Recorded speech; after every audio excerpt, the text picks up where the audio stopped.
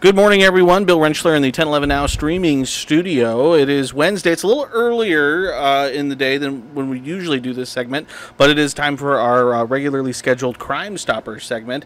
And joining me today, again from Lancaster County Sheriff's Office, Chief Deputy Ben Houchin. Ben, how are you doing today? I know you guys are super busy later today, so we appreciate you coming in and spending time with us this morning. Well, thank you for having me. I really appreciate it. So today, again, usually with our Crime Stoppers segment, we're talking about, again, latest crimes that Lincoln-Lancaster County Crime Stoppers is working to solve, need some tips. Today, again, when we have Lancaster County Sheriffs on, we do something a little different. We kind of go over the Lancaster Lookout.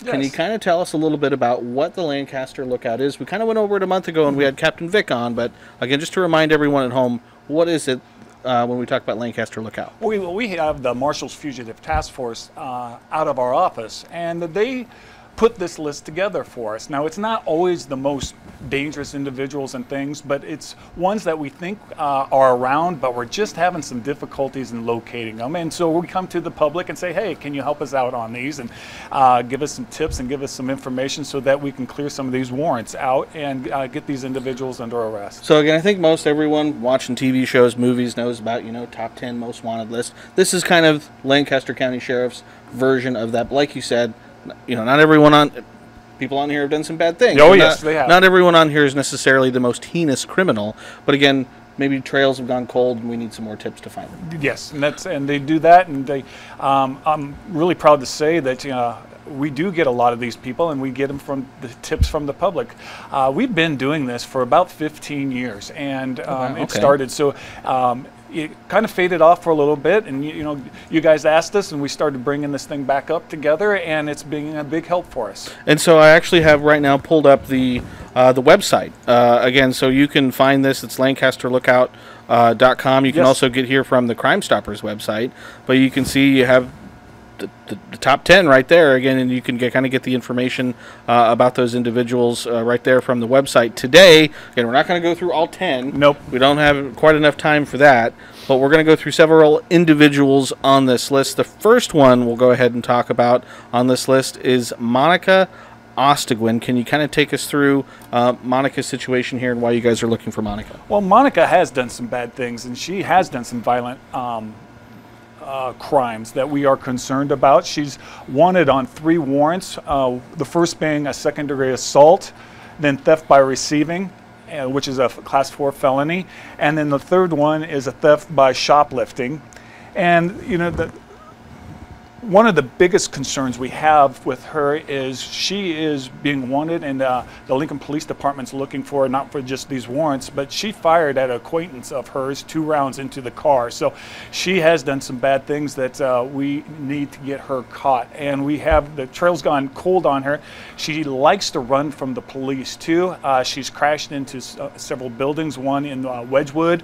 On that, she did about $270 theft of clothes and shoes at the Shields here in Lincoln, and so she's just kind of gone awry on some of these things, and she's dangerous, and she's willing to fire rounds. Now, she's also going by the name of Ryan. Okay. So that may, if people know somebody, so she's not using her real name at this point. Okay, yeah, theft is one thing. That's maybe a non-violent offense, but as soon as you start pulling trigger and shooting at people, that kind of changes the calculus. Yes, and she's become high on our list of wanting to catch. But again, she's transient.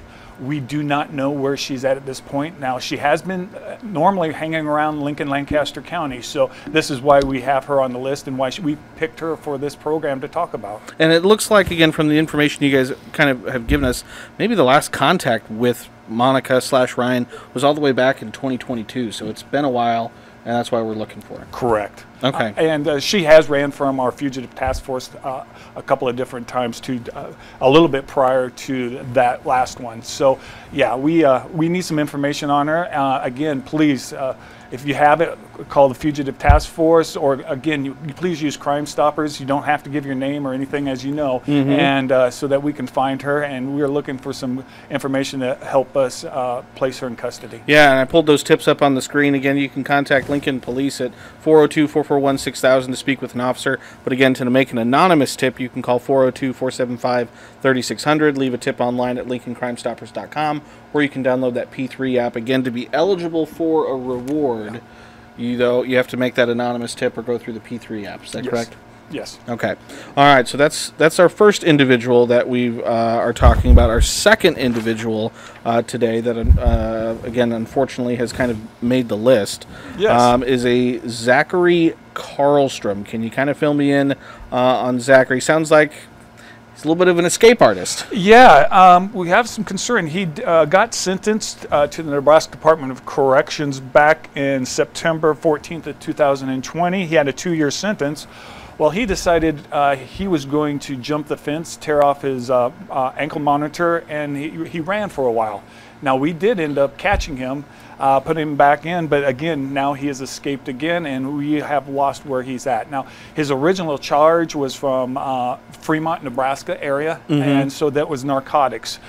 We do not have any information if he's still here. Now, we don't have a whole lot of contacts with him, but knowing your guys' program, then it goes, more than just Lancaster County. We thought we'd put him on, and so if people from Fremont or that area know about his whereabouts, we would be more than happy with our task force to go, or I'm sure the Fremont Police Department or Dodge County Sheriff's Office would be more than happy to help place this individual in custody. About 5'9", 165, brown hair, hazel eyes.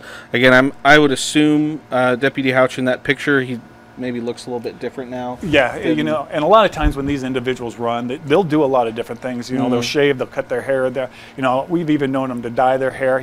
A really strange thing now with the masks and COVID, people will start wearing masks. And anymore it doesn't look. It doesn't bring out people's like what's going on suspicion like it used to prior to COVID. Oh yeah, now it's just like they're being cautious or or they have it and and things of that. So I'm sure that it kind of makes your guys' job a little bit more difficult. A little bit more difficult, and of course, it's pretty warm out now, but a lot of times, winter times, they get their hoodies and they crank them down as tight as they can, so all you can see is eyes. So, for us in doing these jobs, you start to look at those a little bit different level. Somebody may not want us to see who they are. What's going on there? A little bit of suspicion. So again, if anyone comes across or thinks they come across, again, even if you just have a suspicion, you want people to reach out to you and get in contact with you. If people think they've seen either Monica or Zachary, what's the best way to kind of get in touch with you guys to report that? Again, call 441-6000. Get a hold of Crime Stoppers. We have our Fugitive Task Force, LSO Fugitive Task Force at lancaster.ne.gov. You can call those. On Monica, please don't make contact. If you do see her and you're positive it's her, she probably deserves a 911 call so we can get her in custody. If she's willing to start firing rounds at people and doing that, we need to get her. But again, call law enforcement, get a hold of us and let us know. And even if you're not 100% sure, people sometimes worry about wasting our time, and they don't do that. I'd much rather have a call, it turned out not to be them, or than them actually being there and them like, ooh, I didn't want to call. So that's my suggestion to err on the side of caution and do it instead of don't. All right. So there's also another big event going on. Oh yeah. Starting in just a few hours here. Volleyball Day in Nebraska. I mean, I don't know how many people are going to be in the stadium. 90,000.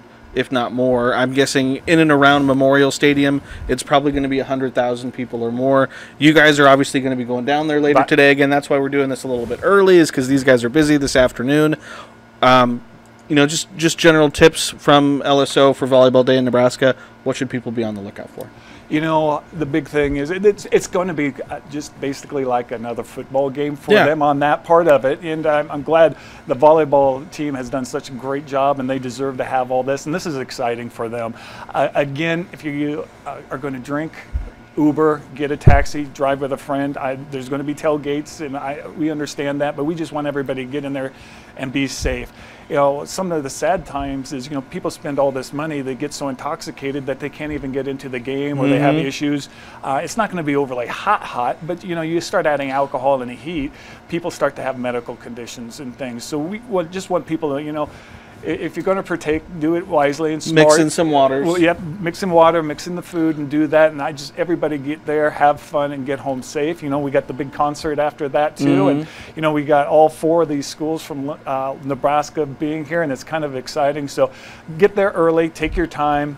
And just enjoy it, and you know what, be patient when you leave, because you know, trying to get 94,000 people out of Memorial Stadium, it just takes some time, and again, just patience. And I think everybody can understand that. The air show was last week, and it took some time to get everybody in and get everybody out. So just take your patience, be smart with the alcohol, and everybody have fun. And maybe just a little bit different. Usually these events are on the weekend. Yes, it's Wednesday. It is Wednesday. So not only will you deal with maybe regular 5 o'clock traffic and, you know, downtown business traffic on a regular Wednesday afternoon, Wednesday evening, but we're also going to have all the rest of it with parking and the rest of it. I'm sure the Lincoln Police Department's very excited about that. Gosh.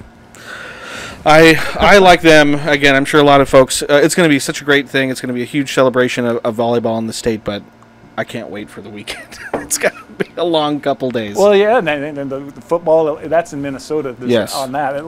Thankfully, on that we didn't have 2 nights. I know. See, I kind of messed up. I didn't take tomorrow off. So you know, the funny thing is what we do out there, we don't, you know, the game's over, we don't just get to walk away. We get to stay until everything's cleared. So we'll see how late this whole thing goes with the concert. All the way back when, this was many moons ago now, back when I was in college, I did stadium cleanup. After a couple games. So I was there, I think, probably as late as you guys were. There are a lot of shooters that end up in those stands. So again, like we said, bring in some water and make sure you're drinking water too. Well, the thing too is they're serving alcohol. That is different than what they normally have done. This is the first, you know, other than the Garth Brooks concert. And hopefully we don't have as many empty containers on the field as we did after that one, because there was a ton on that. So it'll be interesting on that. But again, everybody just be careful.